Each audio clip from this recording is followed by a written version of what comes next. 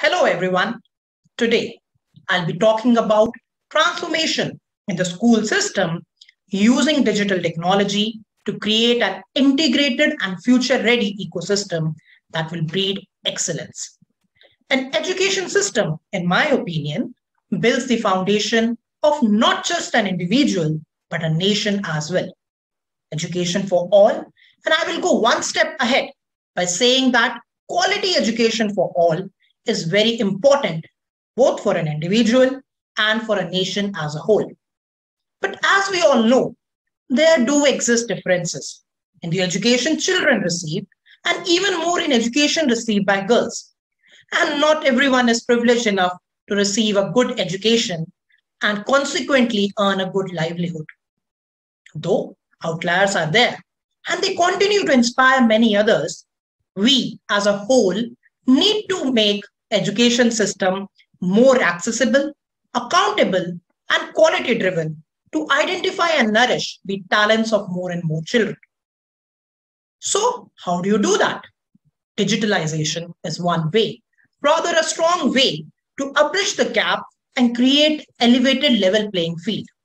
Digital technology can work as an add-on, creating a system that coexists with the traditional school system and facilitate optimal utilization of available resources. For the proper change management process, including a process that will cater to behavioral changes, digital technology can be leveraged to bring a paradigm shift in the teaching and learning methodology and improve not only the education system, but remodel various facets of a complete school system, thereby breaking socioeconomic barriers. And where do you start to achieve it? Well, you could start by making use of network technology to connect the school over the cloud. And then you build knowledge management and information management system with a storage and compute facility. Does that sound a bit too advanced and way too costly? Well, it is not. I will try to explain it one piece at a time. So, my idea is to transform a traditional brick and mortar school plagued with minimal teachers and namesake accountability into a mobile school system. By mobile, I imply a school or many schools for that matter of fact whose systems are on the cloud and can be monitored and managed centrally. If some of you think cloud technology is too technical and extravagant to invest in, well, to implement this solution, you need not have any technical knowledge of the cloud.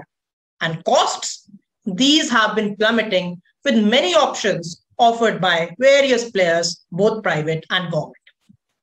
Since I have addressed the concerns, let us now establish a network connectivity to connect the school digitally. This, in layman language, is to provide an internet facility at the school. And as we all know, an internet facility can also be provided with a low-cost wireless setup with monthly subscription plan. But yes, the infrastructure to utilize that connectivity is also required. And it can simply be just a low-cost smartphone or a tablet to start with. Based on benefits realized, one can go about establishing a state-of-the-art digital system by investing in network connectivity and infrastructure. Nevertheless, our basic connectivity and infrastructure will enable us to move in the right direction to achieve the end objective. The next step will be to have an online portal that can digitalize educational content and complement the existing learning mechanism, making it more interactive. Services from NGOs working in this domain can be leveraged to take care of the expenditure. The final step will be to utilize subscription-based cloud services for integration, storage, and computation. To cover more schools, the same cloud and learning portal can be utilized, while replicating the network connectivity and infrastructure setup across schools. We all know a classroom has students with varied power of understanding. Learning and studying from notes and other materials become difficult for some students. The learning portal, in my opinion, has a huge potential and I'm keen to elaborate on it. By deploying adaptive learning to personalize as per the needs of a student, the portal can ease the learning process, enhance the understanding, and make learning fun through plugins such as gamification. The course curriculum and other content can be converted to digital form. Interactive videos and presentations can positively leverage the audio-visual senses of the students. The digital content can be tagged based on the subject, grade, difficulty level, and many other factors to enable easy discovery of the content. By analyzing the activities of the students, the portal can be coded to suggest appropriate content depending upon the grade and ability of the student. Content rating can also be used to recommend the relevant content to users. By analyzing the activities of the teachers, the portal can suggest the right content for the teachers depending upon the classroom being taught, time of the year, and identity of the teacher. It can also be used to suggest content for teacher training. Teachers can save time in drawing on the board, and the time saved can be used in discussions, feedback, and other fruitful activities. The portal can also be integrated to manage the attendance of not only the students, but also the teachers. It can include various discussion groups to monitor and facilitate discussions between teachers and students or among teachers only. Discussion groups can have relevant questions for the students in different classes related to different courses. This will create a collaborative platform through which students and teachers can post questions, enriching knowledge of each other. On a wide scale, it can be integrated with Wikipedia and relevant social blogs. The learning portal can be extrapolated to conduct exams and assess digitally. It can be used to electronically grade the students and also to suggest improvements. It can also be used to address grievances, making the decision-making process quick and transparent. It can be expanded to monitor the health of the students and integrate with the nutrition management system.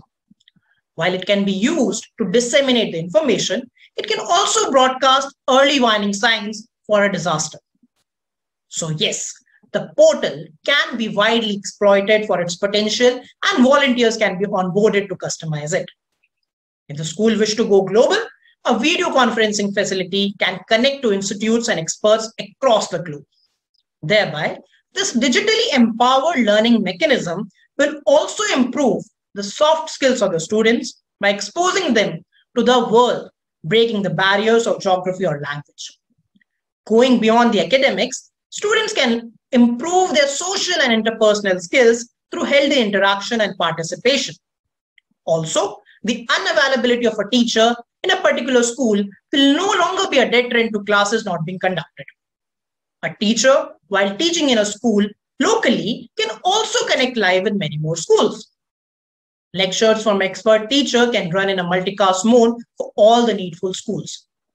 And not just the formal teachers, people who wish to volunteer to share their knowledge will be able to volunteer to teach students in any school and from anywhere. So once you are able to connect a school digitally, as I described, you can gradually invest by transforming various associated systems in a school, such as learning management, exam management, nutrition management, staff management, attendance management, and disaster management. While one digitalizes the verticals or the systems associated with the school, as I just mentioned, it's important to build a reliable knowledge management and information management system. And naturally, the complexity to manage and analyze the data will keep on increasing. It can be achieved through an integrated report and dashboard management, exploiting the rich and expansive repository built in the process. Comprehensive analysis can improve personalization and increase effectiveness. But I would reiterate that the investment needs to be gradual, implementing the learnings from one's own experience. The last leg in the entire setup, which is often ignored, is a change management process. Some of the ways to achieve a smooth transition and encourage wide adoption include training, generating awareness, and rewarding the right behavior and not just the performance. You might now be curious to understand the key challenges that may surface during an on-ground implementation. So let me try to draw them from my learnings in a real-life project. While the challenges can be diverse and spread across the entire project life cycle, in brief, I could say that on one hand, the remote geographical conditions of an area can make it difficult to connect or increase the operational issues and costs. On the other, the problem of erratic power supply at the school can reduce availability of the digital system. Also, schools having contractual staff with a high churn rate may find it difficult to continue the learning curve. Then, despite a change management process in place, there are psychological changes and resistance that are hard to assess and overcome. But knowing that these factors are temporary and common to any new change coming into a system, it becomes easy to find a solution if one is committed to the goal. So I leave it to you to learn your own lessons and evolve as you leverage the digital technology for school system. In the end, all I want to focus on what do you get out of this digital empowerment? And is it worth? In my opinion, the benefits are multifold. It breaks the boundaries of a classroom and fosters self-paced learning. As I said before, the learning portal can be personalized as per the needs of a student, thereby ensuring one-on-one care, allowing the child to learn and grow at his or her own pace. It provides holistic development of a child and boosts confidence. Also, the setup increases accountability, enhances transparency, improves decision-making, and facilitates optimal utilization of available resources. It increases the productivity of the staff and tracks performance. While I can go on to list out many more benefits, the key idea to take away is that we have the technology to transform, and if we want, we can do it. The model indeed is simple. And if you're worried about the cost, I would say in this era of a connected world, there are many ways to bring down the cost. The two important ones are to make use of the open sources and avail the services of the volunteers. Until then, stay safe, stay healthy, and get going.